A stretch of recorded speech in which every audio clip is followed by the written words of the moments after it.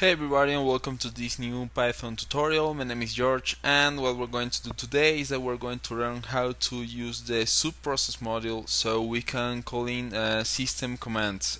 So before we start, I strongly recommend that you use any Linux distribution you like. I'm using Ubuntu over here. So you can access all the Linux based or Unix based system commands. So that's pretty much it. So let's go ahead and start. The first thing that you need to do is that you need to import a module, and that module is called subprocess. And basically what this module allows you to do is that it has functions that can call in the system, the operating system, and you can use all its commands. For example, let's say we want to use a command over here on the shell, and you want to use the ls or list command. So you type that in and you will see the list of archives or files that we got in this directory. So you can use that by using Python. Anything you wanna do, you can do it on Python. Well, that's pretty awesome. So what we're gonna do is that we're going to type in subprocess and then type in call.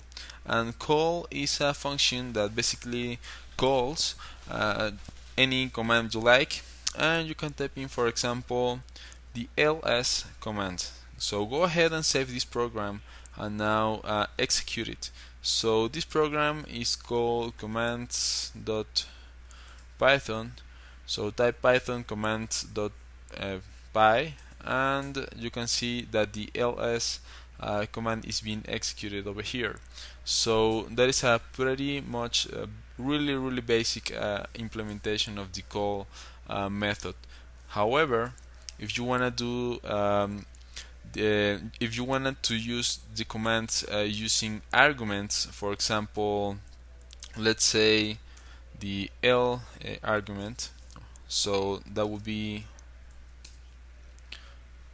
you will need to see this over here. You can just use it like that. If you say this program, we will see an error in the program because it isn't correctly typed in. In order to use commands and arguments with the call function, you need to create a list, and inside the list the first element will be the command itself, so it will be ls. And then after that you can type in all the elements you want as long as they are arguments of the first element, which is the command itself. So go ahead and type in a comma and then type in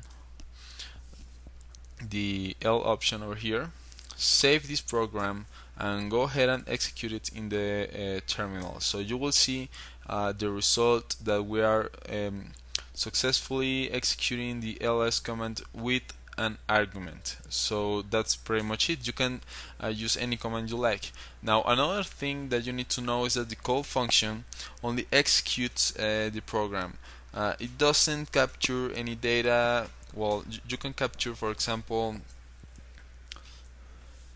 inside a variable. You can capture this, and if you print that variable, I'm sorry for that, I wrote it wrong. So okay, let's save the program, execute it. You will see a 0, which is basically nothing. So it just executes the commands, but it doesn't bring out any output. For that there is another method. However, the other thing I wanted to tell you guys before I end this video is that the call function have several arguments over here. However, the only arguments that would seem really important to explain, it's an argument called shell. And basically this argument is you can pass it a true value or a false value, and what it does is that you specify to Python that, hey Python, when you execute the call function and you execute these commands I'm going to give you, you can execute them directly on the Linux shell. So if you want to do that, you can type in true over here. However, it really isn't recommended because if you type if you type in, for example, shut down now or something like that, well, we don't want that to happen. So that's why by default the shell is always false. And Python, the Python interpreter basically serves as a filter for those dangerous commands that you call use in a call function.